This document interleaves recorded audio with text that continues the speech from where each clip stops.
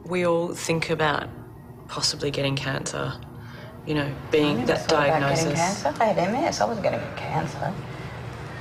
Wasn't that enough? Chrissy has been battling multiple sclerosis for nearly a decade. And for all that time, her husband Charlie, a fellow musician, has been her rock. Hey, brainwash. Last month, she felt a lump in her left breast. She had a mammogram and it showed no sign of cancer. But Chrissy knew her body better. I was having these mammograms and ultrasounds because I had this thing, you know, I'm checking it. And it wasn't until I touched myself, or kept touching myself, right? You know, but it wasn't reading. It wasn't reading up. And then I said, oh, I've got to get out. This hurts when I lay on my stomach. Her instincts were correct. Chrissy insisted on a biopsy. It was cancer and she needed urgent surgery. How do you feel physically?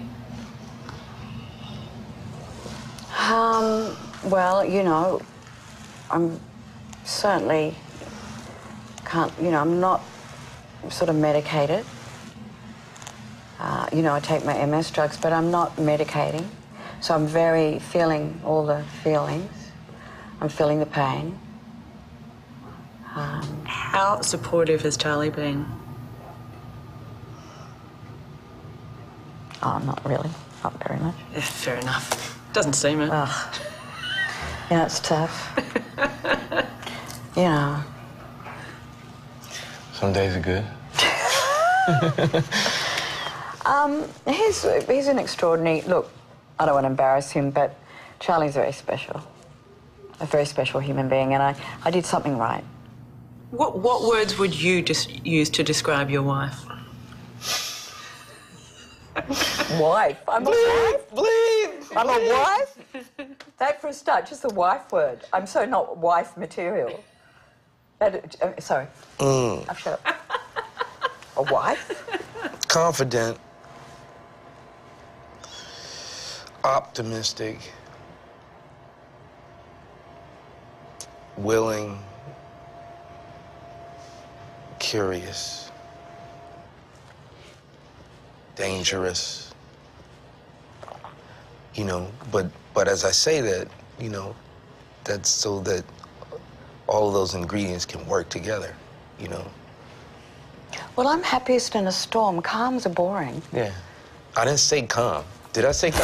You did not say calm. You didn't say calm. Do you encourage Australian women who are maybe experiencing something like what you experienced and have had a mammogram and been told, you know, everything's fine, but they think there's something wrong? Do you encourage them to... Touch themselves. You know, I really wish now that I touch myself. It's so appropriate now, more than ever. You know, it really should be the breast cancer song.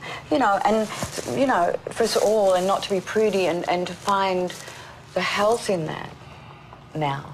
To really touch ourselves and feel ourselves and connect with our bodies more than ever.